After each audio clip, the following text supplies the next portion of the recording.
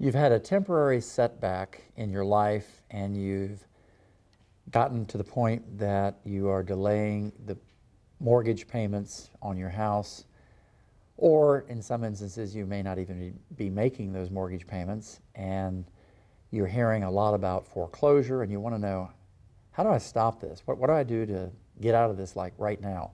Hello, I'm Robert Todd and I'm here to answer the question, how to put an emergency stop to foreclosure. Well, obviously the idea of foreclosure is you're not paying the debt on the loan on which your house has been made collateral, and the lender is simply looking for payment. If they don't get payment, they foreclose, sell your house, try to pay off the loan.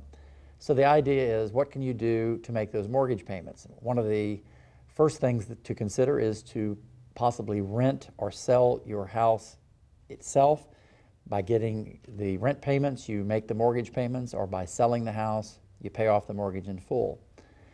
Or refinancing, or contacting the lender to see if there's some way that you can renegotiate the loan.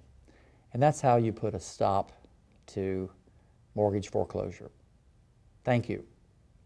I'm Robert Todd, and thank you for watching.